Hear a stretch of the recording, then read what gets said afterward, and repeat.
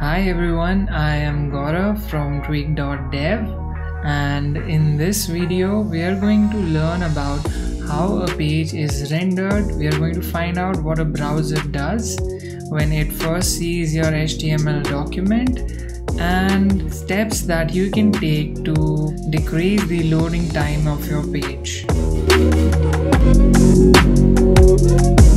So now let's try to understand how the browser renders a page. So what it does is it scans through all of these tags one by one. Okay, this process is known as parsing.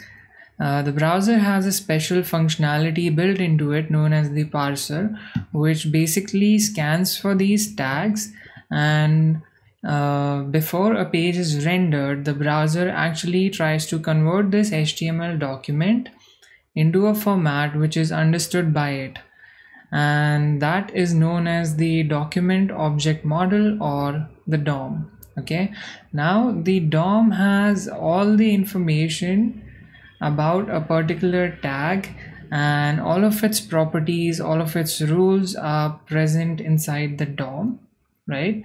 So it basically tries to construct a tree-like structure which has the relationship between all of the tags, right? So for example, this is the HTML tag, this is the parent, these two are the child tags, head and body, right? And then body again has these child tags. So it will try to create something of this sort, as you can see on the screen. This is known as the DOM tree. All right, and these are the nodes of the DOM tree. Now the parser builds this tree one by one. It goes through these tags and adds a DOM node to the DOM tree. So now let's view all of this information in the browser. Let me inspect this element. If you see over here, we see the DOM tree for this page, okay, and it has these tags. You can ignore this because this was added by an extension, a Chrome extension, which I am using. So these are the contents of the page as we see over here. If I click on this and if we head to the properties, you can see the DOM, or the object associated with this node. And if we expand this, we can see all of the properties which we can access programmatically, and you can see some of the important properties over here, such as ID, the inner text, and the inner HTML. So DOM provides us an interface to interact with all of these properties. Now let's head over to the console and let's try and access these elements programmatically. So the way we can do that is we can make use of the document object, okay, and then we can make use of get element by ID. Let's access this element. It has the ID 1, okay, and if we execute this command, it's giving us this element. Now suppose we want to modify the text for this element, or if we just want to access the text, so first we will say inner text, okay, so it's giving us this text. Now if we want to modify this text, what we will do is just type over here paragraph 1 modified, and you can see that this text has been modified.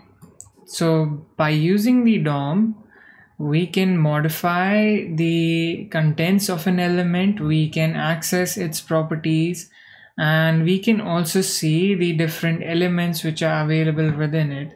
Now for example, let's go to this body tag and let's view its children. So you will see all of these nodes. You can access the child elements within this by clicking on it. Now it has taken us to the paragraph with the ID 2 and so on. You can even see the So if we were to apply a class to this element, you would see that in the class list. And since it doesn't have any children, so the HTML collection for this is empty. It has nodes, which is a text node which contains the information, right?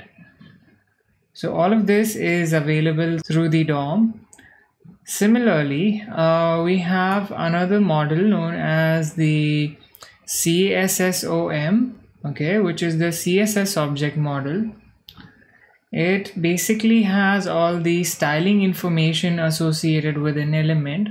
If we head over to the styles property, we can see that this element has these style properties, okay, and similarly even it provides us an interface to interact. So if I want to change the styling for the second element, so what I will say is document dot get element by ID. It's the element with ID 2, and I want to interact with the style property, okay. So it gives us this object. Now if we look at this, it has all of the different style properties associated with an element. So let's try and modify the background color. Let's give it a background color of yellow. As you can see, the background color of yellow has been applied to this element. So using the CSSOM, you can modify the styling information associated with an element. Well, there we have it, a brief intro about DOM and CSSOM. Now let's get back to how a page is rendered. So as you can see over here, the browser encounters these tags and it scans them and it creates the DOM and the CSSOM.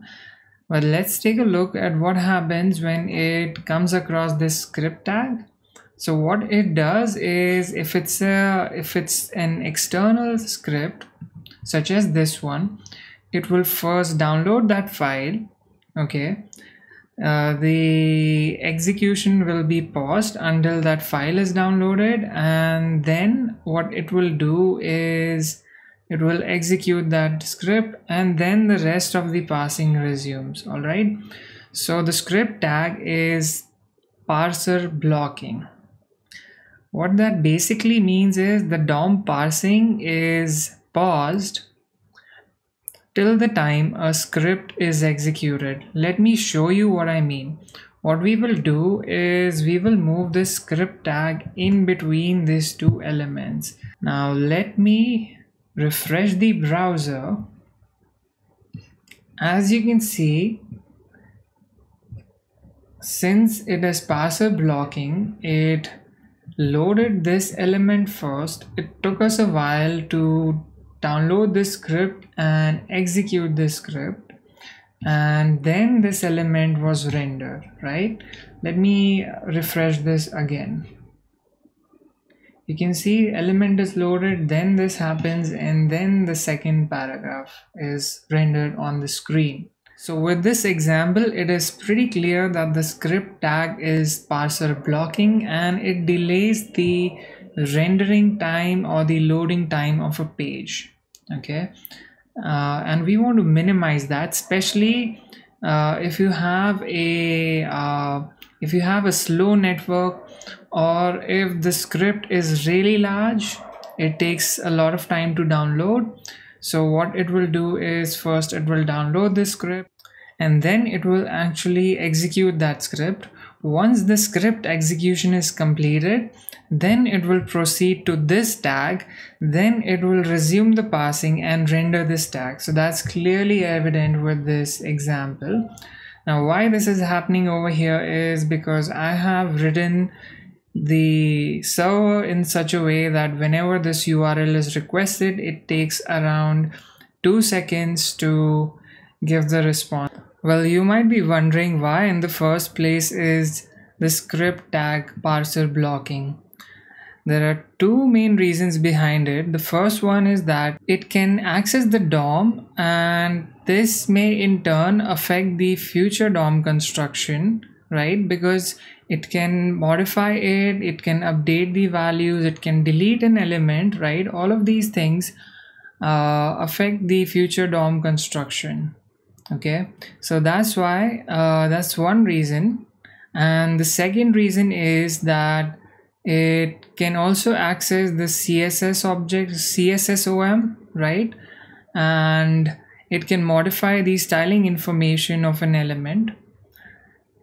Another thing to keep in mind is that while the DOM is built incrementally, the CSSOM doesn't work like that. It's pretty complex. The browser goes through all of these styles and it applies them. You know, one CSS rule might override the other one, and on top of that, we can modify the styling through the CSSOM programmatically, right? So considering all of this, the browser needs to have all the CSS related information beforehand. If the CSSOM isn't built at the time of script execution, it will wait for the CSSOM to be built completely. Now this includes the time it takes to download the CSS and build the CSSOM. So let's look at this with an example.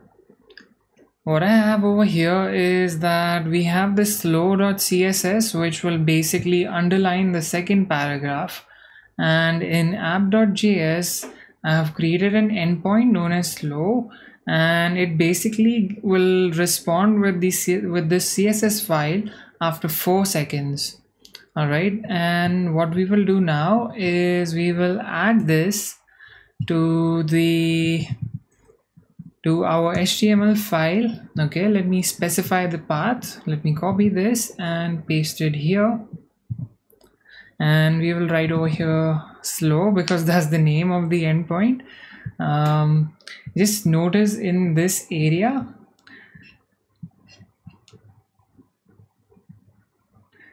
okay, so what we saw over here is that even though this was responding, this file was loading after 4 seconds and this had a delay of 2 seconds, both of them eventually appeared right at the same point of time.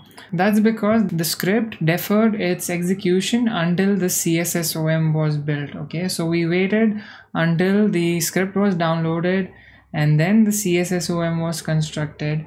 Once that happened, that's when the script was executed. So from the knowledge that we have gathered so far, it is quite evident that DOM construction, CSS construction, and script execution, they're all interdependent on each other. Unless and until the CSSOM is constructed, the script won't execute, and the parsing won't continue unless and until the script has been executed. So these three are interdependent on each other, and the performance of a website depends heavily on the manner in which these three are loaded. So we need to balance all three of these, and that is known as the critical rendering path. Now you have seen the problem. Now let's look at the possible ways of how you can fix this. So the first approach would be that we can move the script tag to the end of the page. So what you can see over here is that both the elements were rendered, and once the script was downloaded and then it was executed. Well, this still doesn't solve the problem that the script isn't downloaded as soon as the parsing begins. So let me show you what I mean. Let's add a script tag over here. Let's make use of console.time. Okay, so we will log the time it takes for us to render this page. All right, so let's see, let's give it the name loading time, and let me copy this And let's add another one over here. So this is an example of inline script. Let's just say time end. Okay, so let's refresh this. So if you see over here, it's showing us the total loading time. It is close to 2 seconds, right? And like I said earlier, when the script was over here, this was the loading time. Even after we moved it below, right, it's still taking us a large amount of time, right? There's not much of a difference.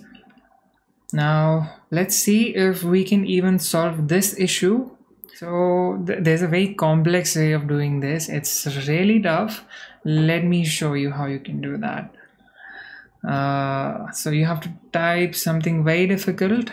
We have to write lots of code to do this, and it's this basically async, and I save this. Now let's look at the loading time, right? Is 0.4, whereas earlier we were at close to 2 seconds, right? You can see the performance benefit straight away. Okay, now let me place this script over here. Let's save this and let's see if it blocks the rendering. And as you can see, there is no change, right? So the way this works is this attribute allows the script downloading to start in parallel of the parsing, and the moment the script is downloaded, the execution happens. The second way of doing this is with the help of defer. This attribute ensures that the script will not execute unless and until the document has been parsed. So what it does, it waits for the DOM content loaded event to occur, and once that happens, the script will be executed.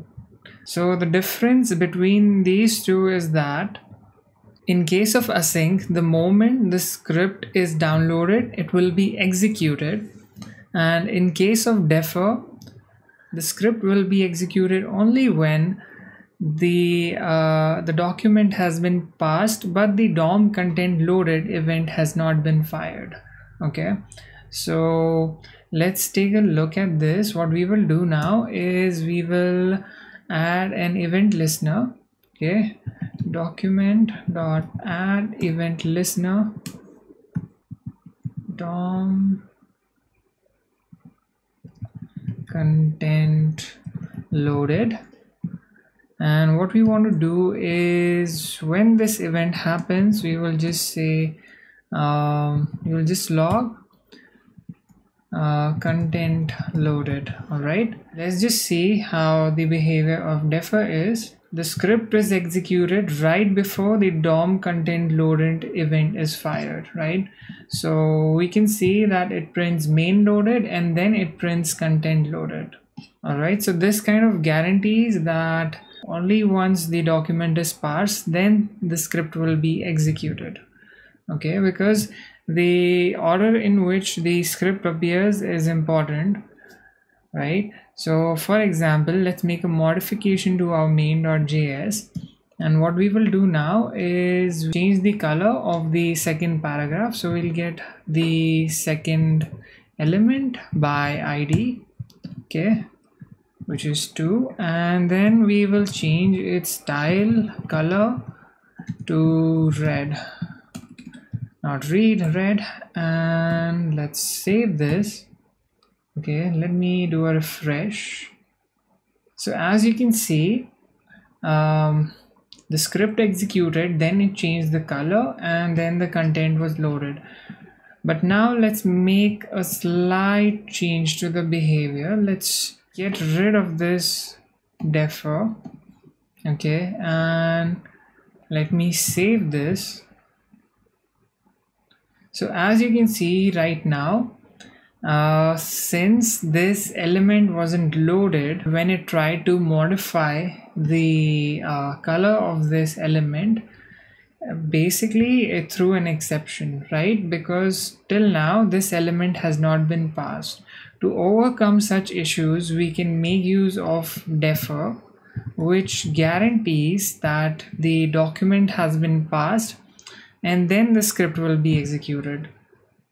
So the position of the script is important, and with the help of defer, it doesn't even matter where the script tag is placed. It is guaranteed that it will be executed once the document has been passed, right?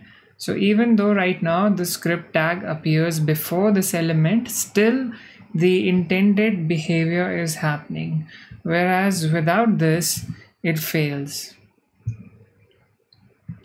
Let's undo this. Let's also understand the difference between async in this case. Let me put async over here. Let's save this, and here you can see the intended behavior is happening, but the content loaded event is happening before and the main loaded is happening afterwards. This basically indicates that the asynchronous attribute causes the script to be downloaded in the background, but the moment it is available, it's executed, right? So it might happen after the DOM construction, right? Or the DOM parsing, or it might happen even before the DOM has been parsed. So these are the key differences between all of these different approaches, and we can see the performance benefits of using async and defer. Now you might be wondering in which scenario to use async and in which scenario to use defer. Well, you use async in cases where the execution of the script, the time at which the script is executed doesn't really matter. So for example, if you want to use the analytics functionality or some functionality which is not critical to your web page, so in that scenario I would recommend using async. For example, adding a Google Analytics tracker to your website. The script for that, you can set that as async, right? Because that's independent of the functionality of the website. So whereas we will make use of defer when we want to do some kind of manipulation and we want to ensure that the document has been parsed completely. So these are the ways in which you can tweak up the performance of your website. In case you have any doubts or queries, or you want to leave any feedback, do so in the comments, and thanks for watching. Until we meet again.